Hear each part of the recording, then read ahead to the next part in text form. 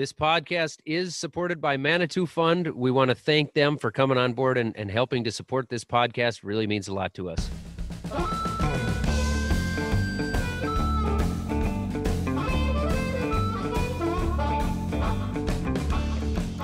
Hey everyone, you're listening to the Fieldwork Podcast. I'm Mitchell Hora.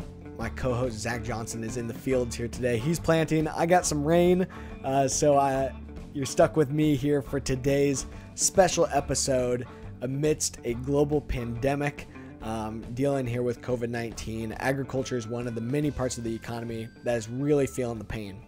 You know, we've heard about dairy farmers dumping milk because of schools and food service being shut down, and the infrastructure just isn't in place to move that supply through the grocery stores to the consumer.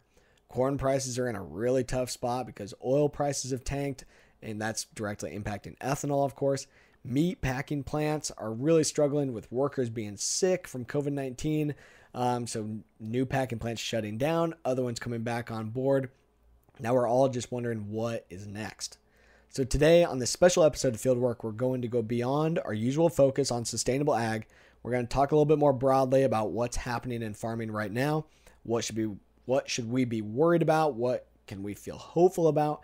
Where is this going to go from here? We're going to bring in expert Chip Flory. He's the host of AgriTalk Radio and really has some great insights for us on the pandemic situation. We're super excited to have him on the show. He's truly someone who has his finger on the pulse of all things in ag. He hosts his 2-hour show every single day covering agriculture, news, and market information. Chip, great to have you on.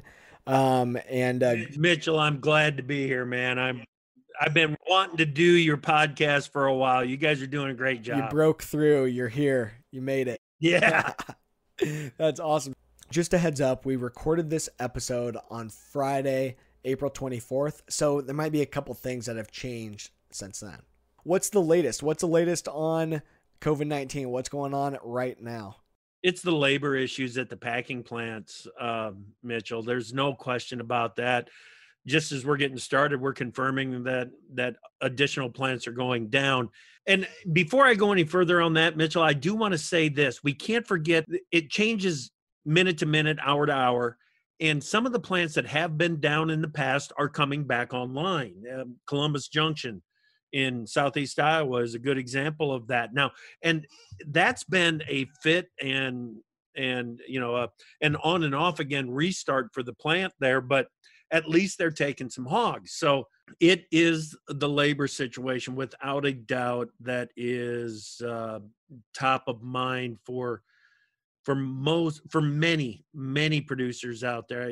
I won't say most, but you know what it's like here in the state of Iowa, Mitchell. Good grief. If we see the slaughter disrupted at the packing plants, it disrupts everything. So that's disrupting the entire supply chain, you know? So if you don't have anywhere to take your hogs to get them slaughtered, you don't need to necessarily be feeding a lot of these hogs all this corn, and you've already got the corn on hand. It's in the bins. We're just getting in the field and planting right now. You know, we're months away from harvesting a new crop. So we have all this old crop that we're sitting on, and now we have high supply, low demand. Yep. And obviously the economics of it are taking a major hit because of that. But with these guys coming back on and kind of going on and off like you alluded to, is this going to be able to bounce back quickly, or are we already past that point? No, there's not going to be a quick bounce back to this. I don't think that there's any question. It's going to take time. We need to make sure that the workers that go into those packing houses have the confidence that they need and deserve to go in there and get to work and not be afraid of becoming infected with COVID-19. So it's going to take time. It's going to take testing, and not just testing. Have you got the virus? It's going to take testing to determine have they had the virus and unknowingly had the virus, because it sounds like there are many cases out there that the symptoms are light. You may have had it and not known it. And now we need to also figure out, if you've had it, how much resistance does that give you to getting it again? If it's a high level of resistance, well, then those guys that have had it, I, they're going to march right back into those plants and get back to work. That's what they do. That's what they want to do. The people that work in those meat packing plants, in a lot of cases, the reason they're here is because they want a better life for themselves. They want a better life for their families. They want to work. They're not looking for an easy way out on this. They want to earn it, and they are earning it. And we need to give them the opportunity to get in there and do it. Yeah, they're used to working hard no matter what the situation is. So they're used to working through adversity. But the adversity that we're facing now, so obviously there's a risk of the other employees and their families and everything. And that's, I think, a big thing we need to get taken care of for sure. They need to have the mask. They've got to have those personal protection equipment. They've got to have the mask, the goggles, the plexiglass separators, I guess, that separate the workstations on the lines. Those have got to be in place. These waivers that have gone on, Mitchell, on the line speed, I think we need to question those and slow down the lines, because we're not in the business right now of maximizing output at the plants. What we should be doing is making sure that we've got the maximum number of plants open and operational. Yeah, just keep making the progress that we need so that at least it's not fully disrupting the rest of the supply chain. Because like you're saying, so there's plants that are having to be shut down, but there's other ones that are coming back. But you're saying, though, that some of the damage has been done. It's going to be ongoing for a long time, probably not only in, pork, but obviously in the dairy industry and in ethanol and stuff. So why is this not going to be a quick recovery? Quick being at least, maybe 3 to 6 months type of quick recovery. What's going to happen there? Okay. Just to finalize the point on the line speeds and everything, the goal here should be to make the best of a bad situation. And that I think if we get into that mode, it changes everybody's attitude just a little bit. So I think that needs to be the attitude going forward. Okay. And it will help. Now, as far as the timing on this goes, if we've got a medical end of the crisis, Mitchell, the talk was that the chloroquine was going to be the answer, and that if you take the chloroquine, you're going to get over COVID-19 quickly or quicker. Now that's being questioned. They're looking at all the different answers that are out there for other medical conditions and seeing if it can be used to relieve some of the symptoms of those that are reacting most violently to COVID-19 infection. That's good, but it's not as good as, guys, we've got it. Here's the antidote. That's the news that everybody's waiting for. If we find that in a relatively short period of time, that's your V-bottom recovery. That's how you get that. But the way that things are going right now, developing the vaccine, that's going to take time, developing the medical treatments on the typical path that these treatments would take, that takes time. I mean, we're not talking about 3 or 6 months. We need to be preparing for when flu season comes back in the fall. And does it bring COVID-19 back with it? Those are the things that we need to be thinking about. So as a farmer is looking at preparing for that, okay, so it sounds like pork industry, kind of up and down, probably not coming back anytime soon. Dairy would have a big impact there on schools and stuff like that being open. But how are farmers approaching this right now? Are you seeing much for change being made, as farmers are getting in the fields? Yeah, dairy industry when you look at some of the changes that are being implemented by the co-ops, you can see that some of the changes that are being implemented are designed to uh, design for some longer term cuts to production, and that's discouraging. I mean, when guys, it's been, dairy has been a get big, get big, get big, Oh, get more absolutely. efficient Yeah. as they possibly can. So now when we're talking to these co-ops that are saying, listen, we need to find some way, because even as the restaurants reopen, as food service starts to restart, we were talking about giving the workers the confidence to go back into those slaughterhouses. We need to give consumers the confidence to go sit in a restaurant. Sure, yeah, because that could be the problem. The restaurant can be open, but if people are worried about going in there and being Yep. back around people, then it doesn't Yep. even matter if they're open if nobody's going to go.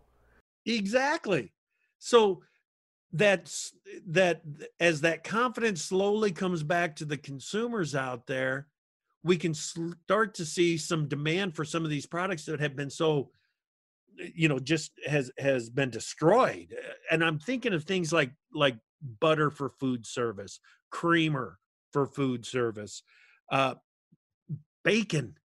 You know, we consume a lot of bacon at home. The country does, but when you look at how bacon is used at restaurants and in food service, it's a condiment, Mitchell. It's like Bloody ketchup Mary, or pickles. your Bloody Mary. Yeah. Yeah, it is a condiment. Yep, sure. When we lose that, That's huge.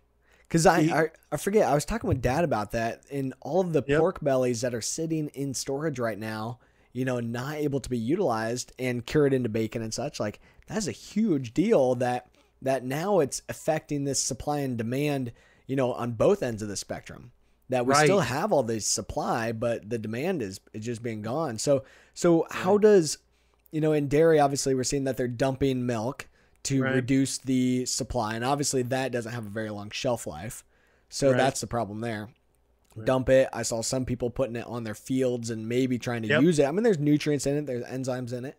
Maybe it can be good put it on the soil and maybe get some kind of a use out of it. But for these other facilities, I was talking to some buddies in the pork industry too on, are they having to kill hogs and, kill piglets and stuff that try to reduce the number of mouths to feed? Yep.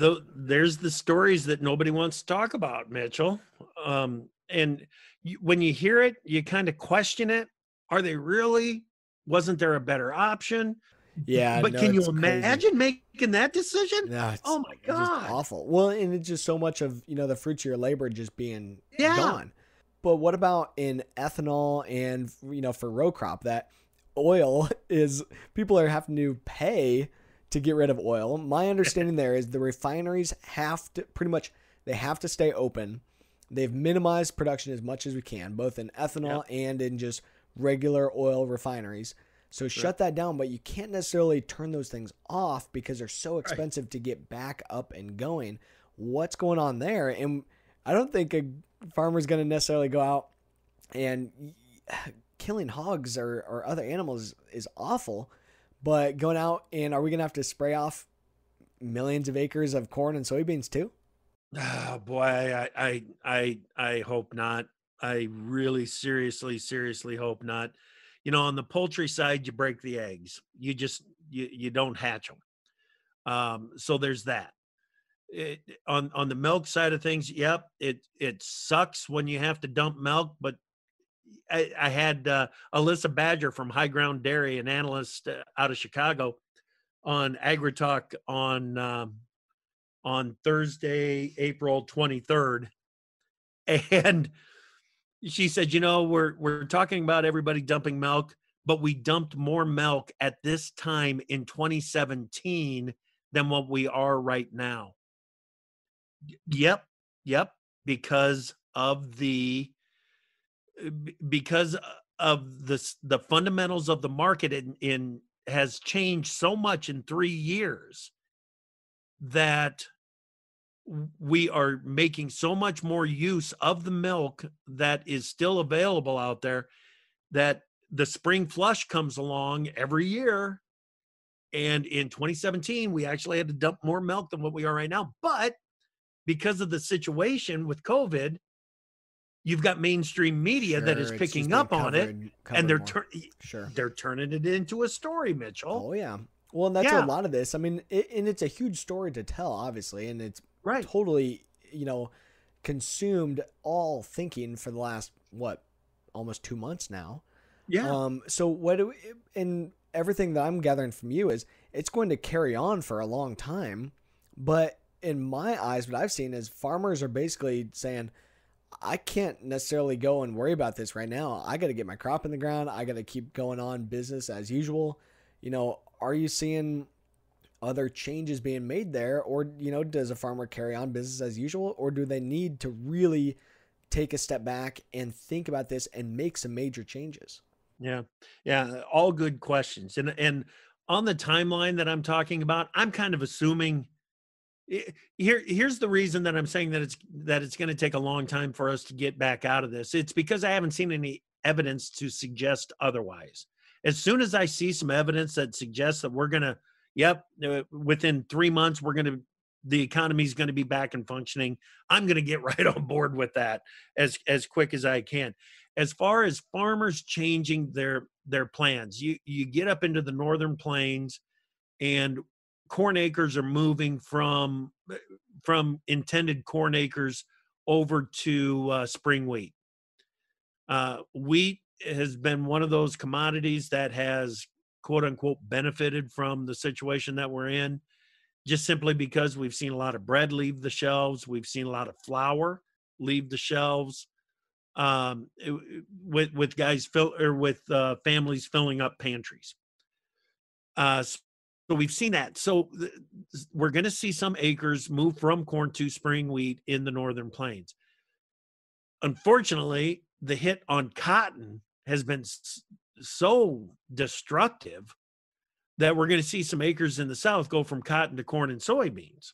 So I don't know if we're going to lose enough in the northern plains from corn to offset what we're going to gain in the south, but there's going to be some trade-offs there.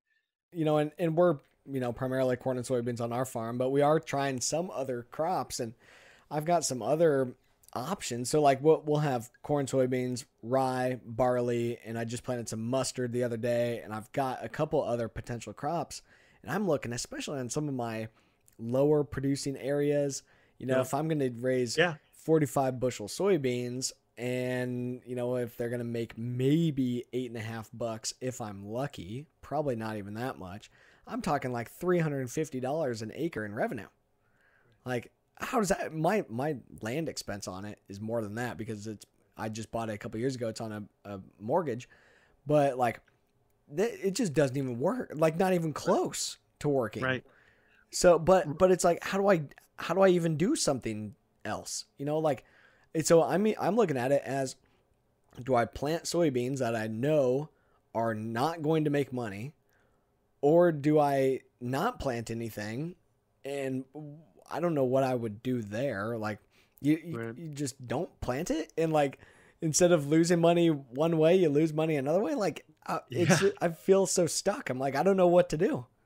Yep. Tough situation. Have you identified where you're going to market that barley, the rye, the mustard? It's all sold ahead of time. Yeah. So that's why I'm able to do it. Okay. So that I can't go and plant something else without having to market for it. And I'm in a lucky situation because of that. Okay. So that's why I'm able to do this. The barley. No. Do not describe that as a lucky situation. That's planning. Well, it's planning, but I've positioned myself to be there to do it. But I'm grateful, I guess. It's not luck. I'm grateful for having the opportunity to do that. But I don't know if I can necessarily scale that, to cover more of my acres that are corn and soybeans. Like those crops I'm talking, that's still a relatively small percentage of my operation. I've a big percentage of my operation that we're looking at probably not making money. Not that it was really making money in the last couple of years though either, but especially now, right? It looks real tough. Yeah, absolutely. Man, it encourages the heck out of me to hear you looking at those alternative crops out there. But the problem, Mitchell, how many of your neighbors are doing the same thing? None. Right. Right. I, God bless you for making the effort. But until we see more and more of that happen, and I've been talking about the need for a viable third crop all um, option in the middle of the country. I've been crying for that for 3 decades now. With a lot of this too. Okay, so we talk about sustainability on fieldwork here, and to me, sustainability only works if the farm is economically sustainable. But now with all of this talk here, how is conservation and some of those pushes going to be impacted? Because that profit margin really isn't there. Some of these other companies and the overall economy cutting back. What's going to happen to everything else? The infrastructure, the infrastructure, the focus on water quality, the focus on carbon, things like that. What's your view on those things? Man, I think it's all going to come into play, Mitchell. Precision conservation. It's a concept that Pheasants Forever, Quail Forever, and others have been talking about for a while now. It is because this approach to conservation, and I think you know this. I'm a hunter.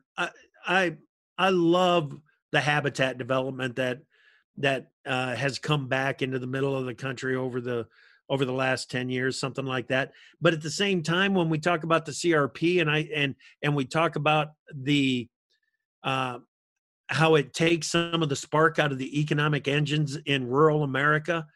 I mean, I've not been that supportive of the CRP over the years because of some of the economic damage that it causes.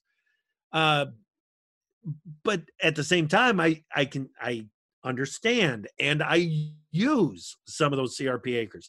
But if we start talking about precision conservation, where you mentioned earlier that piece of ground where if you're lucky, you're going to get 45 bushel beans.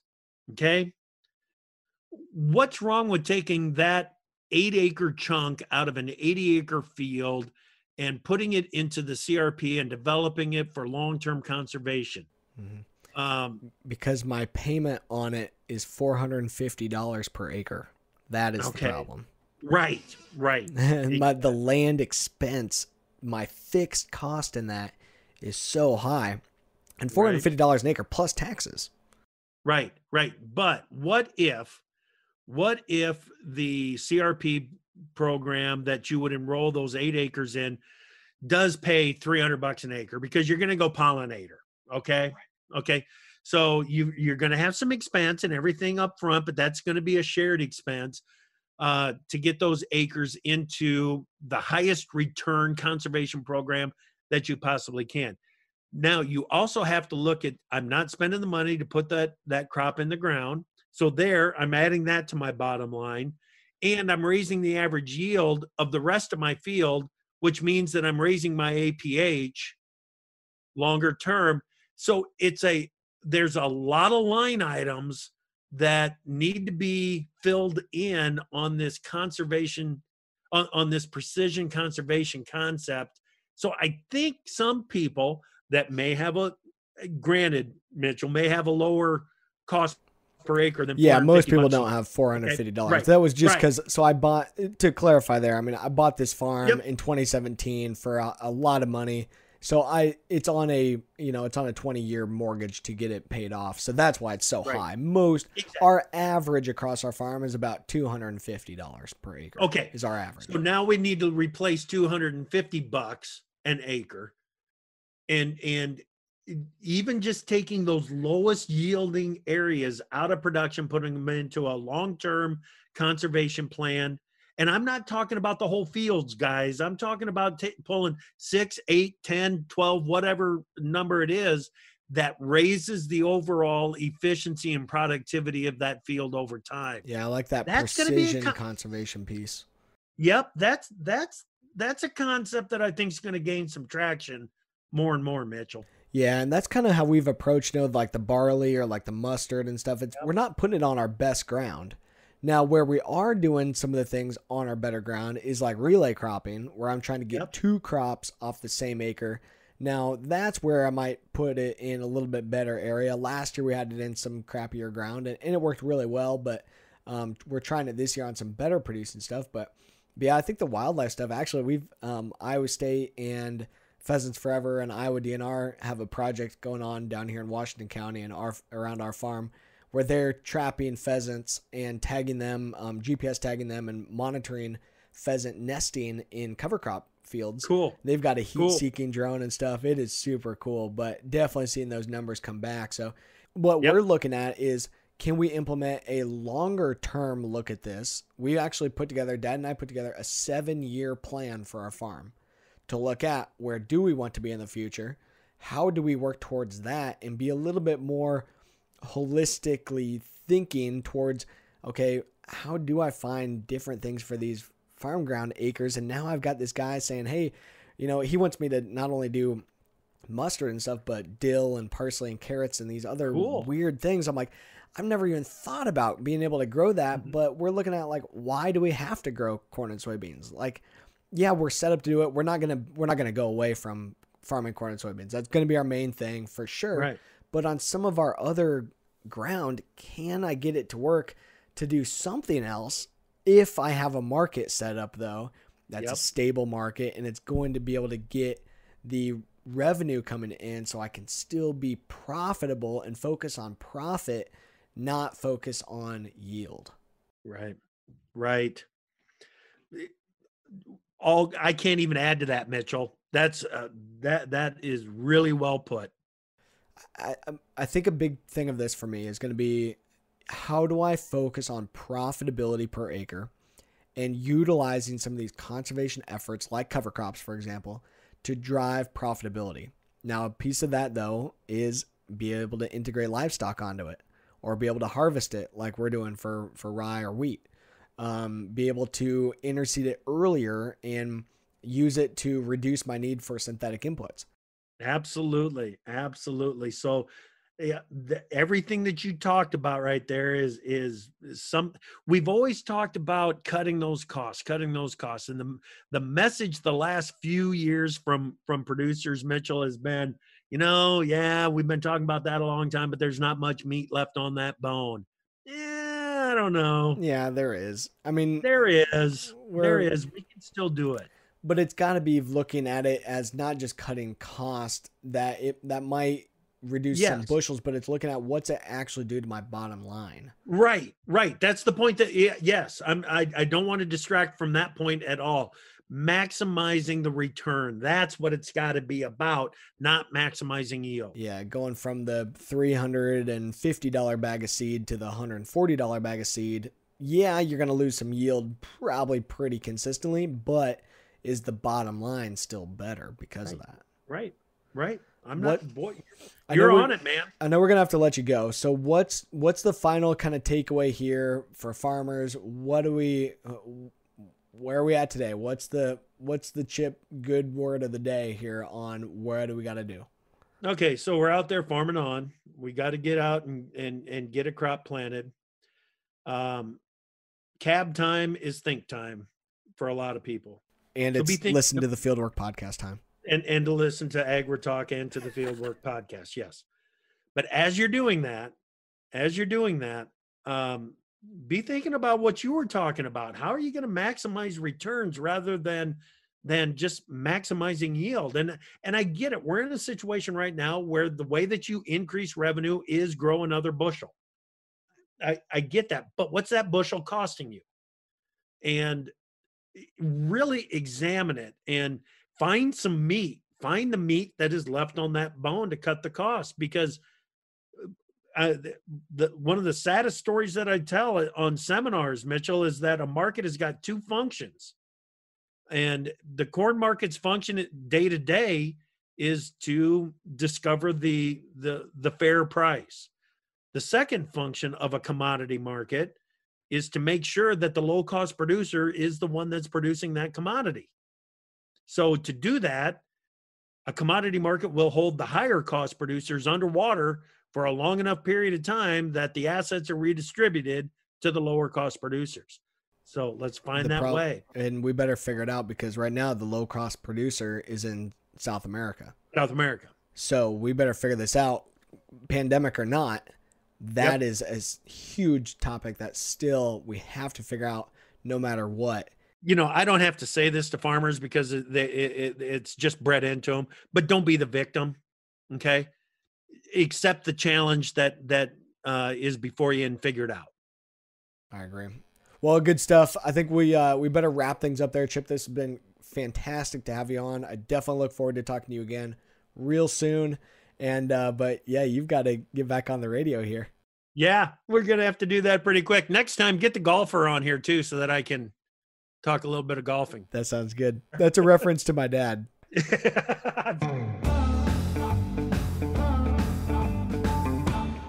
And now it's time to check our voicemail box. My name is Nathaniel. I'm calling because I'm a college student, and my summer internship just got canceled because of this whole coronavirus situation.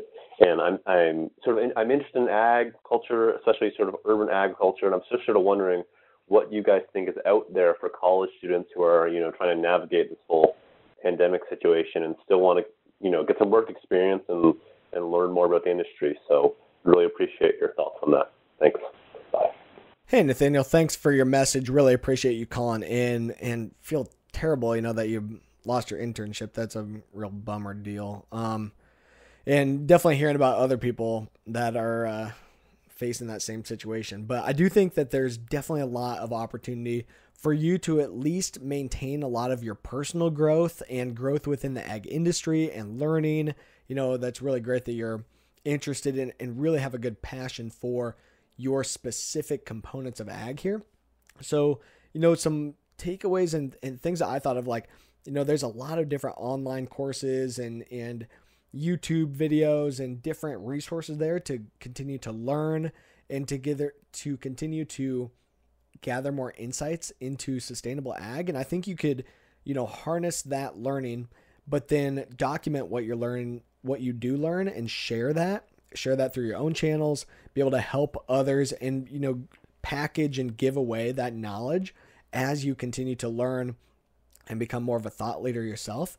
I think there's definitely opportunity to go out and visit farms or visit some of these other, food producing communities and stuff that you're interested in. So I definitely think you could do that. And I mean, it not ideal, but can definitely go and, live at home for the summer and just get a different local job as much as you can, at least to be able to have them still maintain some revenue throughout the summer.